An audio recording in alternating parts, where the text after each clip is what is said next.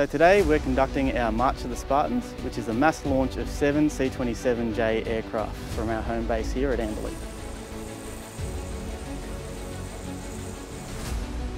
Today is important because it demonstrates our preparedness for the high-risk weather season coming up at the end of 2021. It demonstrates the hard work that the Squadron's put in to getting as many aircraft ready and flyable at the same time, and showing that we are ready to support Australia and its needs in the approaching summer season.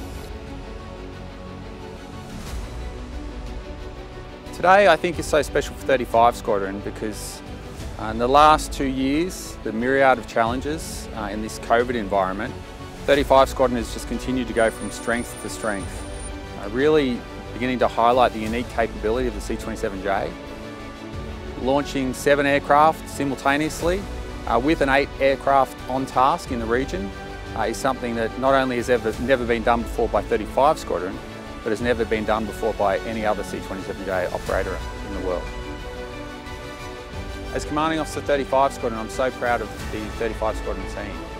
Today really showcases the capability of the C-27J Spartan, not only for Air Force, but for the wider Australian community.